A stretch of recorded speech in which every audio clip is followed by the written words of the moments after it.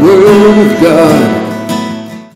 Hello and welcome to this episode of Sharing the Eternal Word Stew.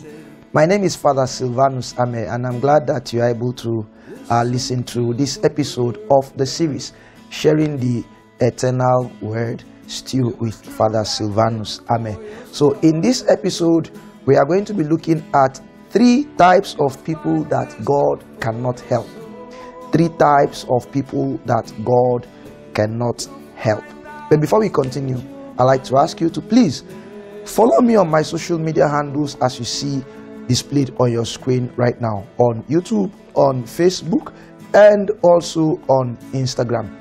Please do just that click to follow me on social media, and don't forget to also like this video and also share it with your contacts as well. Share it to your groups, share it to all of your friends. Okay, thank you very much. Now, so 3 types of people that God cannot help. I know this may come to you as shocking. Maybe you wonder, how can God not be able to help somebody? But you see, these people I'm going to be talking about, people who are like this that I'm going to be talking about, who have any of the traits that I'm going to be sharing, they have put themselves in a position where they cannot be helped. Not because God is powerless to help them, but because by their own dispositions, by their own mental attitudes, they, so to speak, block themselves off from the help, the reach of God's help. Even human beings can't help them. So if God can't help them, how much more human beings? They are in a very terrible situation, if you want to describe it that way. And in case you are one of such persons, this video will help you. If you know anybody who is like this, share this video with them so that they can learn and realize that there is something that they can do to move away from that spot where they presently are. Okay, so let's look at them. 3 types of people that God cannot help. Number 1 are those who believe in faith without corresponding belief in works. Those who believe in faith without corresponding belief in works. And the big category, the larger category of these people will be Christians. Christians who have a twisted understanding of the Christian faith, who think that everything is to be done and achieved by prayer. For them, once they pray, God should be able to take care of everything. They see prayer as some kind of magic, if you like, something that they just use to bypass the processes of nature. And they will tell you that they have faith in God and they believe that God can do all things for them, which is very true. God can do all things. But in their faith, they refuse to do the work that will give flesh to the faith. In James chapter 2 verse 26, the Bible tells us that faith without works is dead. Faith without works is dead. If you have faith, then let that faith be backed with works, be backed with actions. That's why St. James will say, show me your faith without works, and I by my works I will show you my faith. People like this, people who fall in this category, are those who believe that once they are praying about something, everything should fall in line for them. They are the kind of people who, during work hours, work days, business time, rather than be where they are supposed to be working or be where they are supposed to be doing business, they will be in a prayer house and praying and claiming and asking the man of God, whoever, if that's we can call a man of God, to prophesy. And they are pursuing by those prayer actions material progress without doing the works that will bring the progress. They are asking God to bless the work of their hands, but they are not working. In James chapter 3 verse 19, the Bible says, by the labor of your hands shall you eat. By the labor of your hands shall you eat. They want to eat, but they don't want to labor.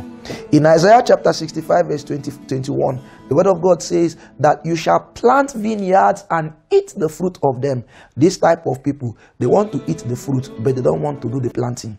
They don't want to do the work that comes with the planting.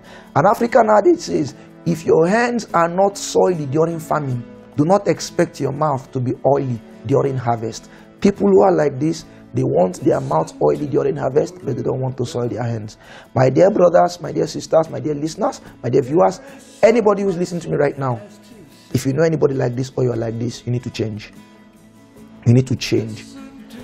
People who are in this category also are those who pray for healing but refuse medical treatment. Let me share a story with you. Some years ago, that should be around 2017 thereabout, a couple brought a child to the parish in the middle of the night. And then they came calling, Father, Father, help us, help us. And I came out. What was it? They carried a child who was barely alive.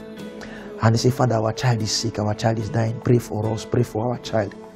And I asked them, what are you doing here? You are supposed to be in the hospital, not here. They said, no, Father, we believe that if you pray, God will heal him. I said, no. Prayer is good, yes, but the answer to your prayer is in the hospital. You should have taken this child to the hospital and then come and ask that I go to pray with him. Immediately I went into the house, got my car key and told them, oh yeah, let us go.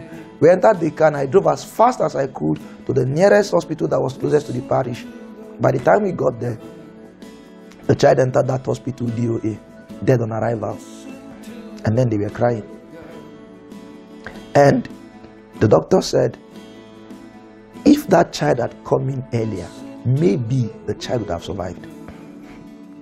Maybe. So rather than taking this child to the hospital where they will get help, the answer to their prayer, they were running to church.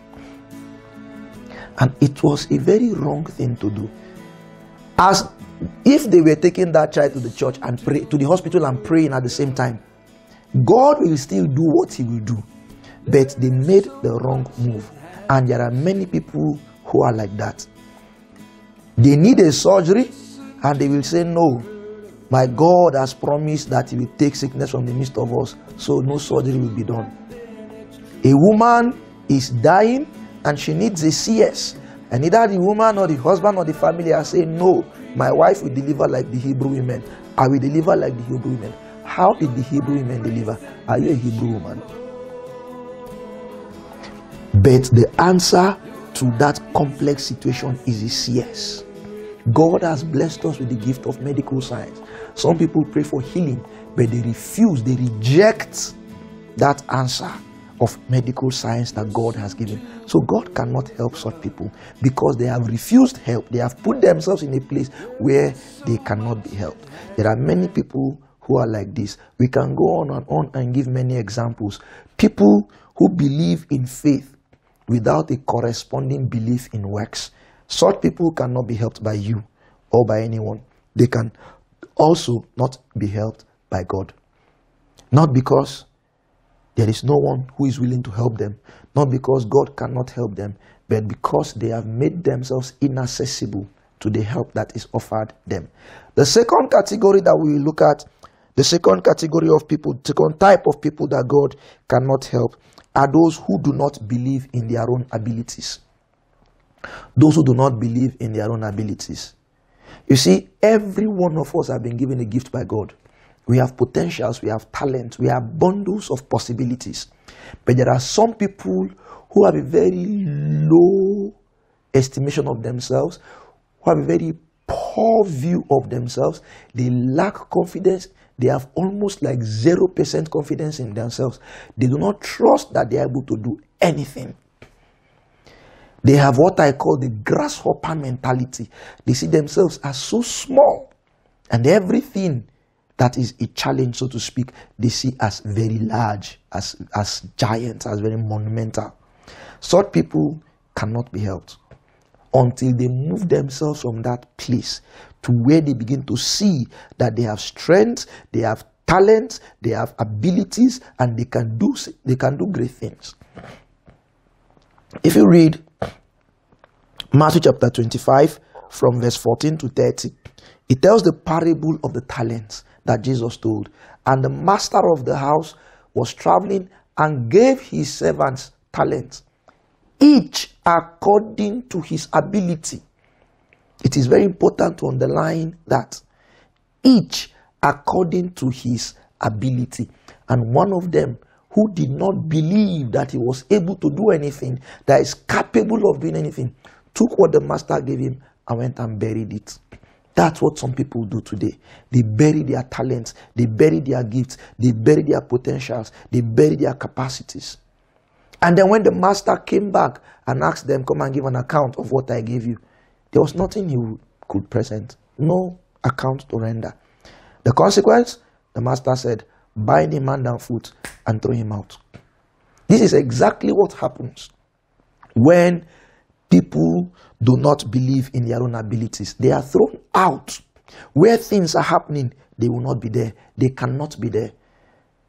They are cast out because of their own lack of belief in themselves, because of their own lack of trust in their abilities, because of their own lack of faith in what God is able to do through them. There is something that God has put in you. There is something that God has planted in you. There is an ability, a capacity, a potential, a talent that God has given to you, and you need to put it to use. Unless you do that, you will continue seeing yourself at the background. You will continue seeing yourself by the sidelines. Where your mates are progressing, you will not be progressing with them. Where your mates are achieving great things, you will be by the sideline. And then one of the consequences of this is that some of these people get depressed because they do not believe that they can do anything, and they also do not see anything meaningful happening around them. Such people cannot be helped, neither by man nor by God, unless they resolve to move away from that position of lack of self-confidence. That is only when God can help them.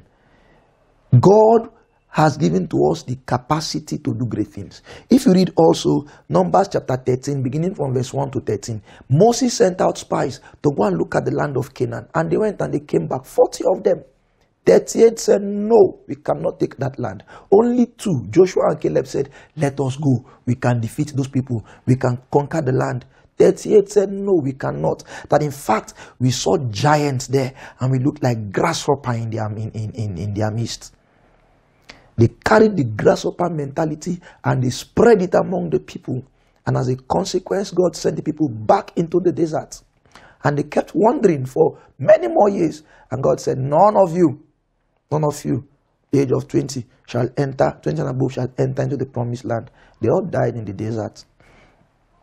Because they started wailing, we are finished, we are doomed. Moses, why did you bring us out of Egypt to come and die in this place? But God was the one who said to them, go and conquer this land. I am with you. But they did not believe in God, and they did not believe in themselves. When we do not believe in our abilities, we are also expressing lack of faith in God, because God is the one who has given us those abilities. It is important, therefore, to always trust God and trust in what He can do with us and through us. And then the third group, the third type of people that God cannot help are those who procrastinate over everything. Those who procrastinate over everything. There's nothing that they are ready to do now. Everything is later, tomorrow, next week, next month. Okay, I will do it. It is hard to hear them say, I have done it. Procrastinators are killers of time. Procrastinators are killers of opportunities. Procrastinators are those who see things pass them by, the very things that they may be looking for, the very things that they may be praying for will pass them by, but they are too lazy to stand up and get it. They will say later. Akwe lokochi. And when eventually they want to get up and do anything, it is too late. That time, ba lokochi. Ba lokochi. James chapter 4 verse 17, the Bible says, whoever knows the right thing to do, whoever knows what needs to be done and does not do it, for him it is sin. Procrastinators know what they are supposed to do, but they will not do it. They will say later. And oftentimes, they never get it done. So, we can say by implication that they are constantly living in sin because they know what to do, but they don't do it. And the Bible says, for whoever knows the right thing to do, whoever knows what to be done and does not do it, to him it is accounted as sin. Ecclesiastes chapter 11 verse 4, the word of God says that he who observes the wind will not sow. He who observes the wind will not sow, and he who regards the clouds will not reap. This is exactly what procrastinators do. They look for an excuse not to do what needs to be done. The wind is blowing, the wind is blowing. Let me wait. After the wind, I can go and plant the seed. And even if they manage to plant the seed, time to reap the harvest, they will say, the cloud is gathering, it will rain. Let me wait after the rain. But it may eventually not rain. And every time, there is going to be rain. And they stay and keep procrastinating until the crops will die. So scripture says in that text of Ecclesiastes chapter 11 verse 4 that anybody who continues to observe the wind will not sow, and the one who continues to pay attention, who continues to regard the clouds will not reap. Procrastinators are difficult to be helped. Procrastinators cannot be helped by man. Procrastinators cannot be helped by God, because the more you push them, the more they find reasons not to get up. The more they find reasons not to move. They will have 3,000 excuses not to do one thing. But of course, there is a limit to the time that is available to us. We do not have all of the time. Now is the time that we have. That's why scripture says today is the acceptable day. Today, now is the day of salvation. So, my dear listeners, my dear viewers, as you listen to me in this episode of Still Sharing the Eternal Word, ask yourself, does any one of these affect me? Am I in any one of these three categories? If yes, what do you need to do? You need to get up, wake up, resolve, decide, take action to move away from that place. Be very intentional about this. Be very intentional about this. Look at what needs to be done and do it. Because as long as you continue to carry any of these traits of believing in faith without corresponding belief in works, of failing to believe in your abilities, of always procrastinating any one of these or a combination of more, two or all of them, then you will never have a fulfilled life. Your life will always have one setback, one drawback, one question mark. But that is not what God wants for you. God wants you to be a champion. God wants you to rise. God wants you to prosper. God wants you to increase. God wants you to blossom. God wants you to be at your best. To do this, to be at your best, you must kill these traits. You must consciously, intentionally move away from them. This is the only time when you can realize your full potential in life. I hope that you have learned something from this video. And please, like I said, do well to share, so that somebody else too will learn, so that somebody else too will be helped, so that somebody else will be challenged to live a better life. And don't forget, please follow me on my social media handles as you see displayed on your screen right now. And may the Almighty God bless you, the Father and the Son and the Holy Spirit. Amen. Peace be with you. To the Word of God, I'll cling to the Word of God. When Satan whispers lies, God's truth will make me wise. I'll cling to the Word